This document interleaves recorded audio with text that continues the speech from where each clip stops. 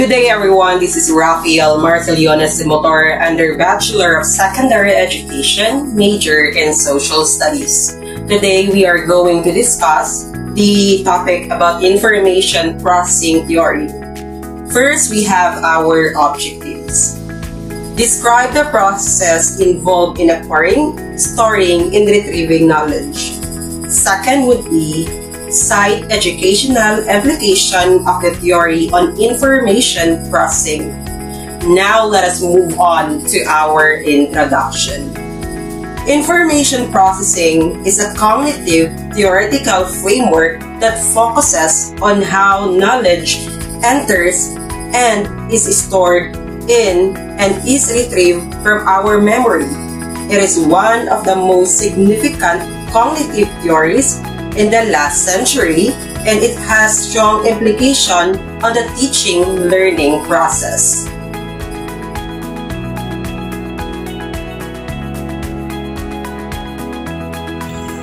Knowledge can be broader categorized into explicit and tacit knowledge. Explicit knowledge is formal, codified and easily transferable, while tacit knowledge is personal, experimental, and harder to articulate. General knowledge refers to broad information that is widely known and applicable in across various contexts. For example, knowing that the Philippines' capital city is Manila. On the other hand, specific knowledge is more detailed and specialized, often relevant to a particular field of situation. For instance, understanding the specific chemical reactions involved in photosynthesis is a form of specific knowledge within the field of biology. So in the type of knowledge, there are procedural knowledge. So procedural knowledge refers to knowing how to perform a specific task or procedures. It involves practical skills and the ability to execute specific actions. An example of procedural knowledge is being able to ride a bicycle. It's about knowing the steps and movements required to balance and pedal effectively. So in declarative knowledge involve knowing what is and include facts, information, and statement about the world. It is the knowledge of concept and their interrelationship. An example of declarative knowledge is understanding that the capital of France is Paris, or knowing the chemical formula for water. Episodic knowledge refers to personal experiences or events that are specific to an individual and are tied to a particular time and place. It involves memories of specific episodes or incidents in one's lives. For instance, remembering your last vacation with family or your last heartbreak. Knowledge involves information or skills that are context-dependent, means that applicability of this knowledge is contingent upon specific conditions, scenarios, or circumstances. In the example of fixing a flat tire, the knowledge of changing a tire is available when faced with a specific condition, a flat tire on your vehicle outside of this situation. The knowledge may not be directly relevant or applicable. Essentially, conditional knowledge highlights the idea that what we know or can do may have limited relevance and effectiveness tied to particular situation or requirement. So knowledge comes in two main types: stuff we can easily write down or share like facts and information, and the kind that's more personal based on our experiences and skills. Both types are important for understanding things and solving problems in different areas. The information process theory indeed possesses three primary stages for information processing. One is encoding. So this is initial stage where information enters the mind through our senses. It involves attending to the information, perceiving it, and assigning meaning to it. For example, when you see a red apple, you are encoding its visual features such as color, shape, or size, and associating it with your existing knowledge of apples. Number 2, storage. So this stage refers to how information is held in different memory systems.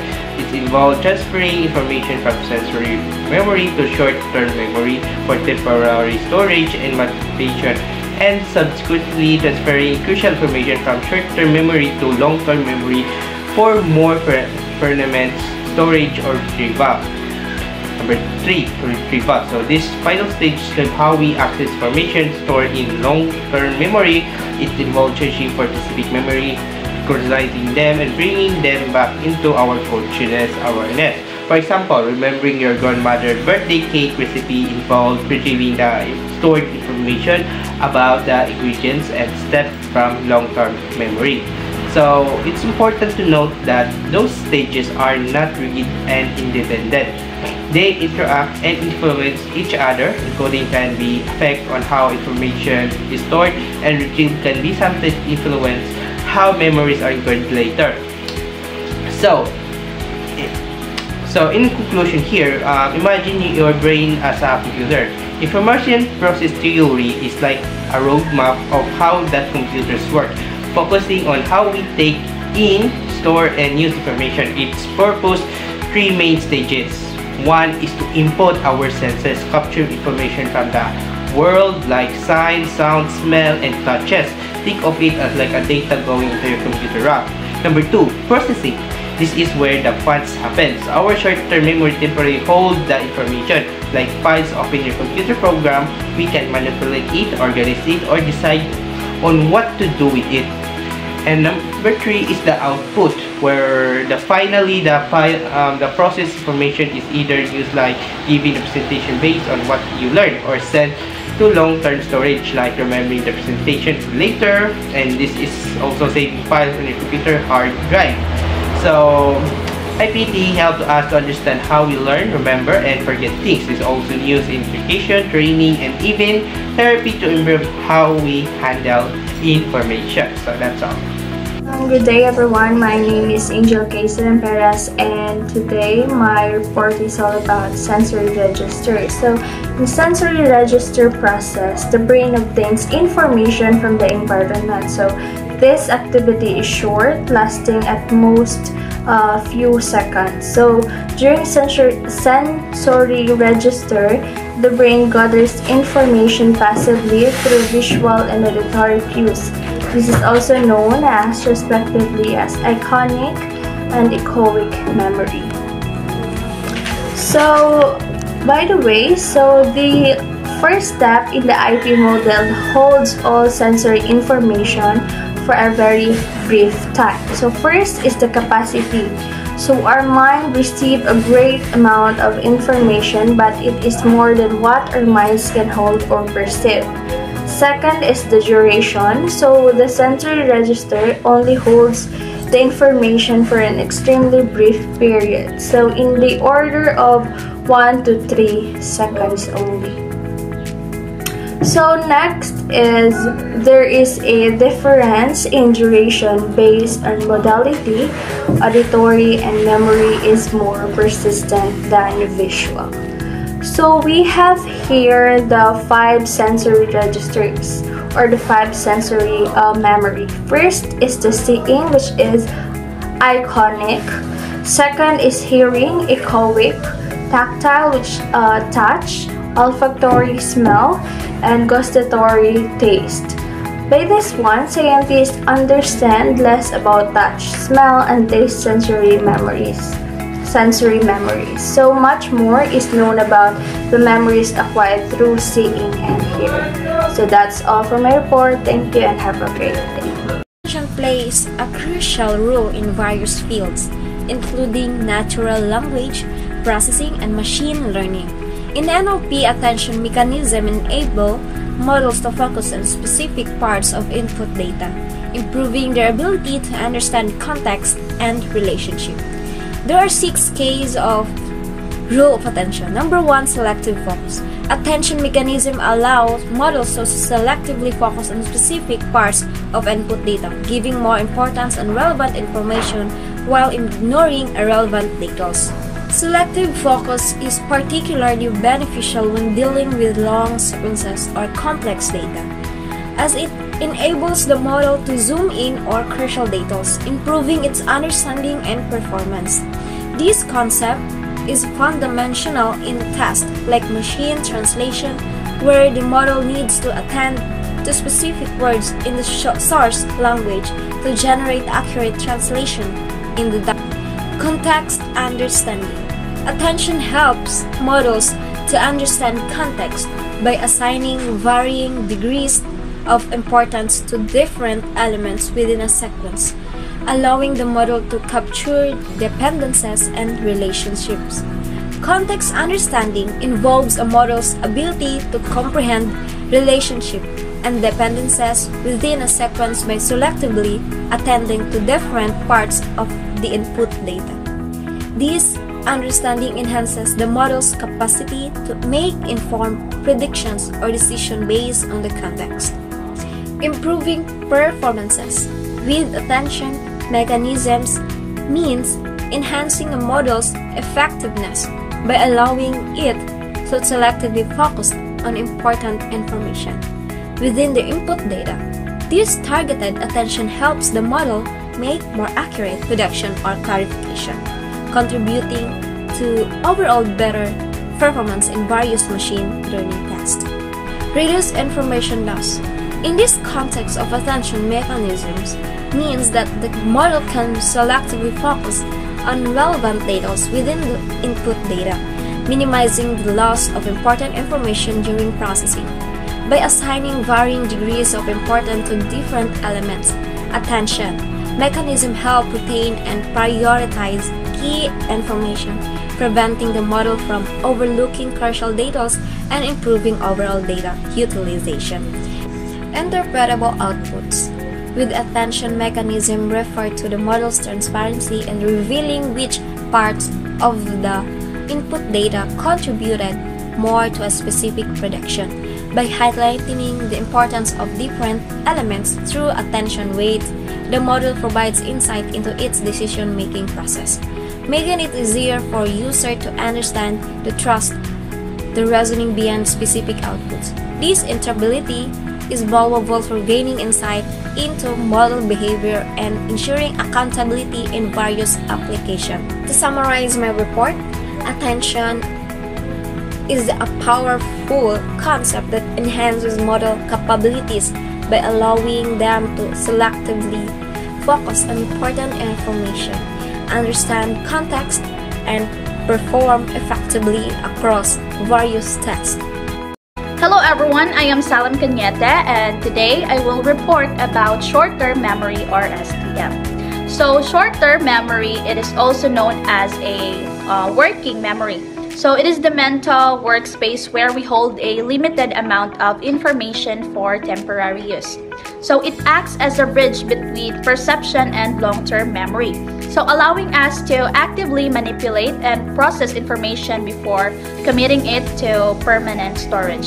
So understanding STM is crucial for comprehending learning, reasoning, and decision-making processes. So there are 4 key characteristics of short-term memory. So the first one is capacity. The second one is duration. The third one is content. And the last one is function. And also, there are 4 factors affecting short-term memory. So the first one is attention. The second one is rehearsal. And the third one is chunking. And the last one is individual differences.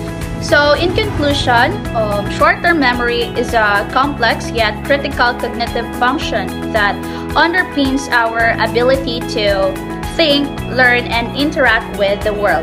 So understanding its limitations and optimizing its performance through various strategies and interventions can significantly enhance our overall cognitive efficiency and well-being. Long-term memory refers to the storage of information over an extended period of time, ranging from minutes to years. It is one of the 3 main components of the memory system, alongside sensory memory and short-term memory. Long-term memory is responsible for storing and retrieving information that we have acquired through learning and experiences.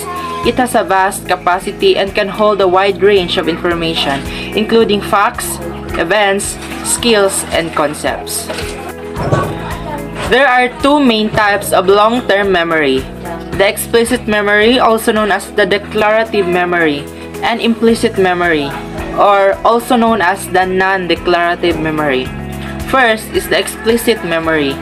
This type of memory involves conscious recall and is further divided into two subtypes. The episodic memory. It refers to the memory of specific events or episodes in our lives, such as birthday, party, or a vacation. Second is the semantic memory. It involves the storage of general knowledge, facts, and concepts that are tied to a specific event or personal experience, such as knowing the capital of a country or understanding the meaning of the words. Now let's go to the second types of long-term memory, the implicit memory.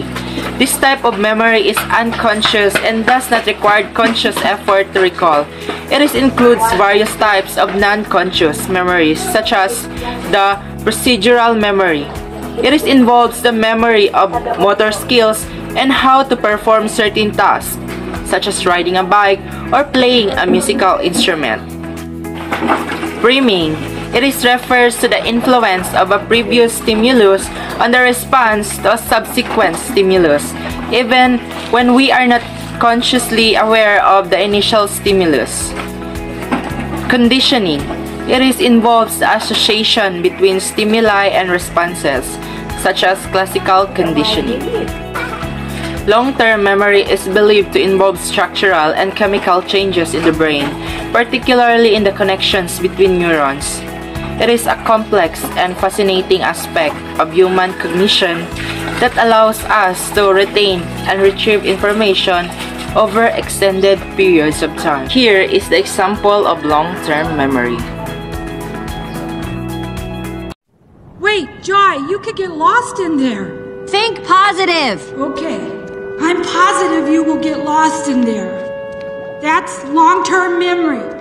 Endless warren of corridors and shelves. I read about it in the manuals. The manuals? The manuals! You read the manuals! Yeah. So you know the way back to headquarters! I guess. You are my map. Let's go! Lead on, mind map! Show me where we're going! Okay, only I'm too sad to walk. Just give me a few hours. Oh! Which way? Left? Right. No, I mean go left. I said left was right, like correct. Okay. This actually feels kind of nice. Okay, here we go. We'll be back to headquarters before morning. We can do it. This'll be easy. This is working. Good afternoon, everyone. This is Nochime. In this report, I am about to present insightful information about executive control processes. This is a cognitive functions that help us manage, control, and manipulate information in our minds. They are important for decision-making, problem-solving, planning, and attention. We can use these processes to focus on what's important. Today, we will witness on how executive control processes applied in this scenario. Problem solving. So the company project faced a problem. Let's see how the project manager find a solution. I'm really frustrated with this problem arising in the project. It's been causing a lot of stress and I need to find a solution. I should provide solution in this matter. Our company is facing decrease in sales and we're struggling to meet our targets. I'm worried about the future of the company. Hopefully, by doing this customer survey can solve the problem that the company is facing right now. Okay, so as what we noticed, when a problem arises in the project manager find a solution. She created a customer survey. So in that scenario, the executive control processes helps the manager to analyze the problem, consider different solutions, and choose the most effective one. Executive control processes also cognitive processes that are responsible for managing and controlling our thoughts, actions, and behavior. So here is another scenario on how executive control applied. Planning. The project manager's planning her project timeline. Let's see what she will do. First, I need to define the project scope and objectives. What are my goals to achieve in this project timeline? With all the tasks, dependencies, and durations identified, I can now create a visual representation of my project timeline. And also, I should regularly monitor and update the project timeline as the project progresses. This will help me identify any delays or changes that needs to address promptly. So as what we noticed in that scenario, Miss Noche created her project timeline, including when each task should be completed. So in that scenario, her executive control processes help her to organize the task, set deadlines, and create a plan. These are a few examples of executive control processes. So to sum up, executive control processes are important for our functioning. They allow us to make decisions. We use these processes in many areas of our lives. Our ability to manage information, make decisions, and solve problems can be improved by understanding and improving our executive control processes. That would be all for executive control processes. The following topics will be discussed by the next reporters. Forgetting is the inability to recall or retrieve information that was previously stored in memory. It can occur due to various factors such as time passing, interference from other information, or problems with encoding and retrieval process in the brain. Forgetting also is a natural aspect of human memory characterized by the inability to retrieve previously stored information. It can be influenced by factors like passage of time, interference, or issues with the encoding and retrieval processes in the brain. Understanding the mechanism behind forgetting contributes to a better comprehension of memory function and human cognition. Hi, my name is Sergeant Polestico, and today I will be discussing about the summary report of information processing theory. So what are the topics or the lesson that is being discussed? So first would be what are the types of knowledge.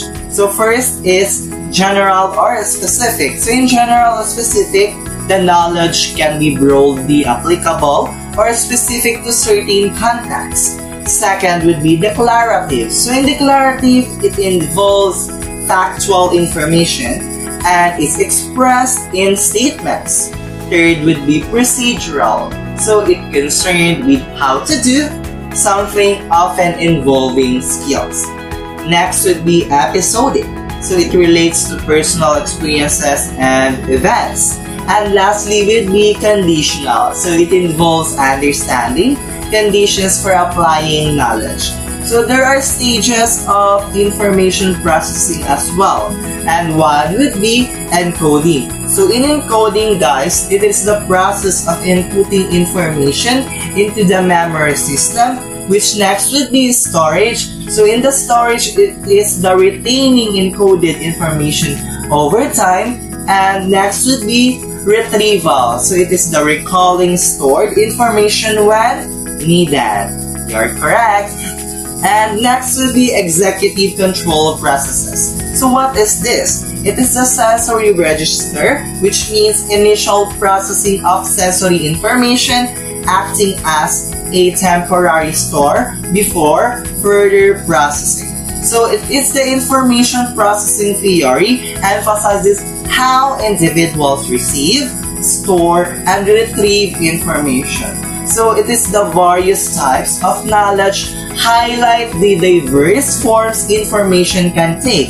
So the stages of encoding, storage, and retrieval, it outlined the sequential processes involved in information processing. Additionally, guys, the executive control processes of the sensory register illustrates the initial filtering of sensory input. So by understanding these components enhances our insights into cognitive processes and memory function.